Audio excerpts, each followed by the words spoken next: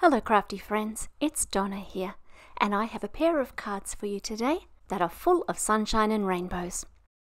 If you'd like the full details of this card, you can find them over on my blog at Donna is Playing Paper. I'll leave a link to that in the box below. You might be wondering what this gnome card is suddenly doing in the middle of this video. Well, as you know, my son Darcy writes the music for this channel, and over the holidays I asked him to write us a new piece.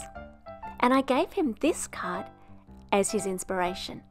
I said, I want something kind of quirky and fun for when I'm doing happy, colourful cards. And so what you're going to hear for the rest of this video is what he came up with.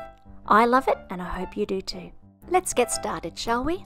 I'm going to make a rainbow today from strips of paper. Pieces of coloured paper seem to accumulate in my crafty space, and so what I've done here is cut 1 centimetre strips of a rainbow of colours, and I'm going to arrange them on my card.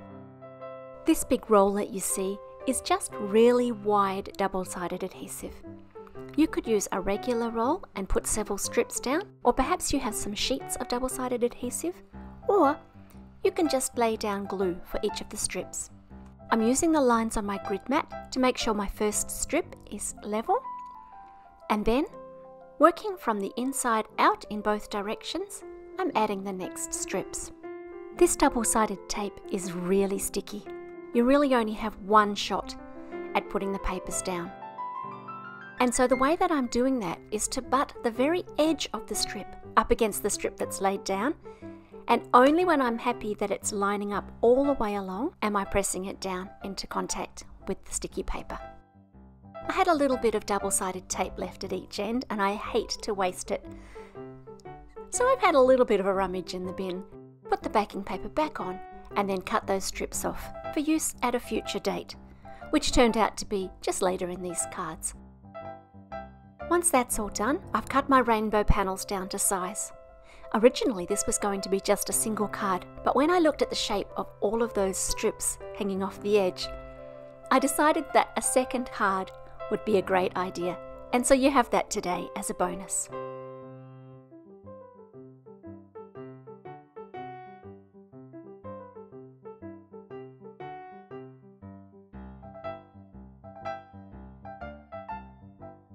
The next part of the card uses the leaf burst rectangle frame die, and this die comes in 2 parts. You can cut just the frame and leave the center intact, or you can use both parts and cut an empty frame, and that's what I'm doing today. I've cut one from my nice white paper and one from some scrap card that I had lying around in my craft room.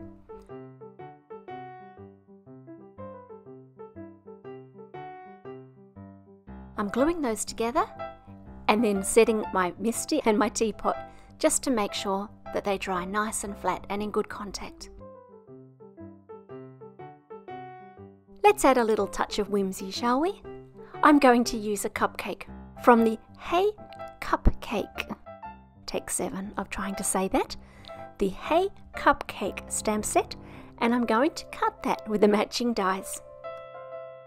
We won't spend much time on the colouring today because that's not the main part of the card. But there are other cards on this channel where I have coloured this exact same stamp in both bright and in pastel shades.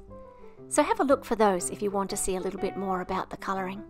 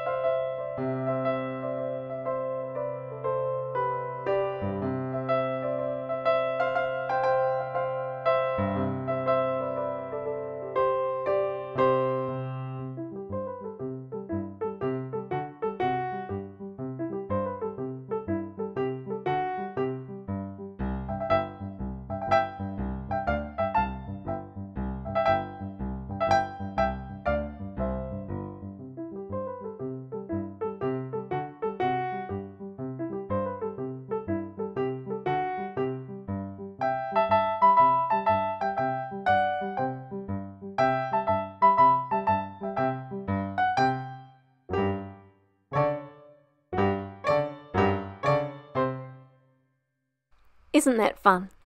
The sentiment for today is called Chunky Happy Birthday, and it also has a background die, but I'm not using that today because I want maximum rainbow. Once I've glued the frame down, I'll piece together the happy birthday in the center of the frame, and then I'll add the cupcake. Because the cupcake sits half on and half off that double thickness frame, I'm using glue on part of the back of that and also some double-sided tape on the right hand side.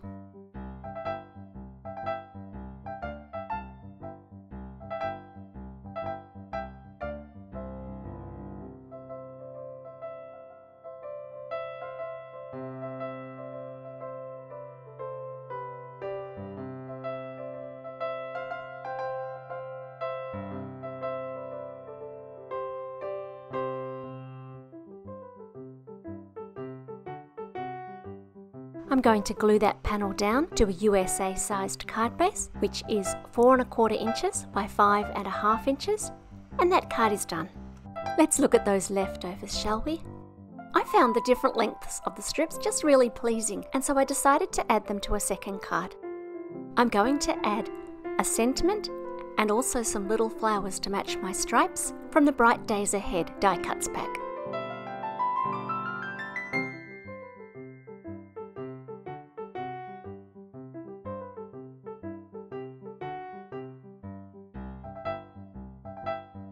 And here's where that extra paper comes in handy. This rainbow of strips of paper was now at 2 different heights because my original sheet of paper only covered part of it. And so I've added some paper behind the other strips and then glued it all down onto the card.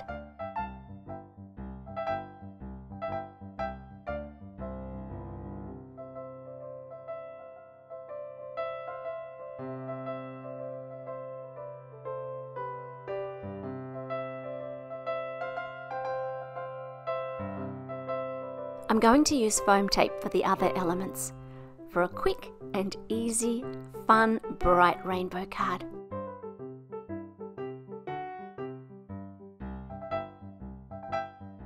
I'll leave you with some pictures of the cards. I hope that you've enjoyed this video and the bright sunny colours. Until next time, feel free to like and subscribe, and I'll be back again soon with some more cards. Bye for now.